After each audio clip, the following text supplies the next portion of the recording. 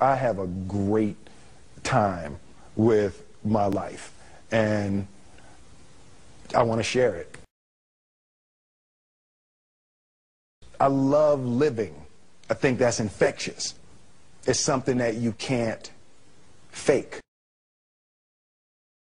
Greatness is not this wonderful, esoteric, elusive, God-like feature that only the special among us will ever taste. You know, it's something that truly exists in all of us. It's very simple.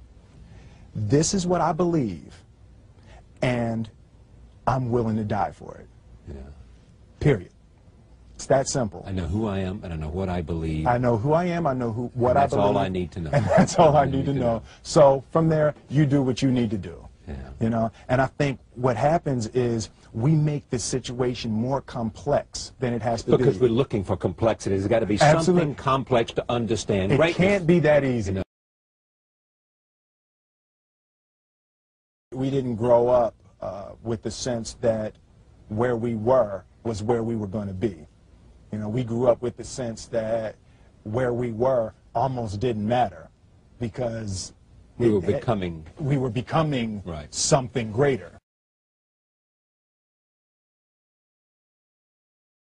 The separation of talent and skill is one of the greatest misunderstood concepts for people who are trying to excel, who have dreams, that want to do things. Talent you have naturally. Skill is only developed by hours and hours and hours of beating on your craft. I've never really viewed myself as particularly talented. Where I excel is ridiculous, sickening work ethic. You know, while the other guy's sleeping, I'm working. While the other guy's eating, I'm working. There's no easy way around it. No matter how talented you are, your talent is going to fail you if you're not skilled. Mm-hmm. You know, if you don't study, if you don't work really hard and dedicate yourself to being better every single day, mm-hmm. you'll never be able to communicate with people, with your artistry, the way that you want. So the only thing that I see that is distinctly different about me is I'm not afraid to die on a treadmill. You might have more talent than me, you might be smarter than me, but if we get on the treadmill together, right, there's two things. You're getting off first, or I'm going to die. It's really that simple. One summer, his dad tore down a brick wall on the front of his business and told 12-year-old Will and his 9-year-old brother to rebuild it, a job they said was impossible. It took them a year and a half, but they did it. And he said, now don't you ever tell me it's something that you can't do. You don't try to build a wall. You don't set out to build a wall. You don't say, I'm going to build the biggest, baddest, greatest wall that's ever been built. You don't start there. You say, I'm going to lay this brick as perfectly as a brick can be laid. Yeah. And you do that every single day. And soon you have a wall. And soon you have a wall. You know, it's an idea that my grandmother always had, that you know, if you're going to be here, then there's a necessity to make a difference. She always instilled the responsibility, the spiritual responsibility that you have to make every group you come in contact with better. I want to do good. Yeah.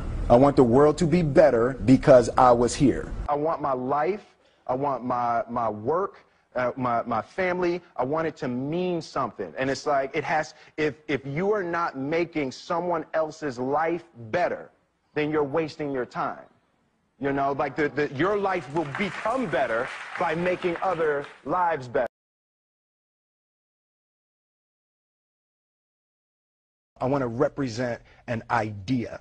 I want to represent possibilities. I want to represent the idea that you really can make what you want. One of my favorite books is The Alchemist, Paulo Coelho. And that's just, I just believe that. I believe that I can create whatever I want to create. The first step before anybody else in the world believes it is you have to believe it. There's no reason to have a plan B because it distracts from plan A. I think that there's a certain delusional quality that all successful people have to have. You have to believe that something different than what has happened for the last 50 million years of history. You have to believe that something different can happen. Confucius said, he who says he can and he who says he can't are both usually right. Being realistic is the most commonly traveled road to mediocrity. Why would you be realistic? What's the point of being realistic? Just put up a barrier. Yeah, I'm going to do it. It's done. It's already done. The second I decide it's done, it's already done. So now we just got to wait for y'all to see. It's unrealistic to walk in a room and flip a switch and lights come on. That's unrealistic. Fortunately, Edison didn't think so. It's unrealistic to think you're going to bend a piece of metal and fly people over an ocean in that metal. That's unrealistic. But fortunately, the Wright brothers and others didn't believe that. And it just seems like such a ridiculous idea to me to embrace the idea that it's not going to happen and that's not real for that to happen. As soon as you say it, now you just made that real. Our thoughts, our feelings, our dreams, our ideas are physical in the universe.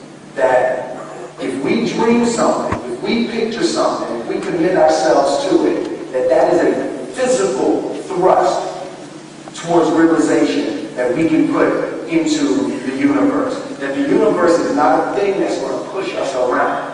That the world and people and situations are not something that are going to push us around. That we are going to bend the universe and command and demand that the universe become what we want it to be. I study the patterns of the universe. There's a redemptive power that making a choice has, you know, rather than feeling like you're at effect to all the things that are happening. Make a choice, right? You just decide what it's going to be, who you're going to be, how you're going to do it. Just decide. And then from that point, the universe is going to get out your way. It's like it's water. It wants to move and go around stuff. You know. There's a flow of the universe that I've grown to know just how to go with. I realize that to have the level of success that I want to have, it's difficult to spread it out and do multiple things. It takes such a desperate, obsessive focus. You really got to focus with all of your fiber and all of your heart and all of your creativity. I'm motivated by fear. Fear. You know? Fear of what? Fear of fear. I hate being scared to do something. And I think what developed in my early days was the attitude that I started attacking things that I was scared of. It was Franklin Roosevelt said the only fear you have to fear is fear itself. Absolutely. Remember that? Absolutely. You can't be scared to die for the truth. The truth is the only thing that's ever going to be constant. Don't ever let somebody tell you you can't do something. Not even me. All right? You got a dream, you got to protect it. People can't do something themselves. They want to tell you you can't do it.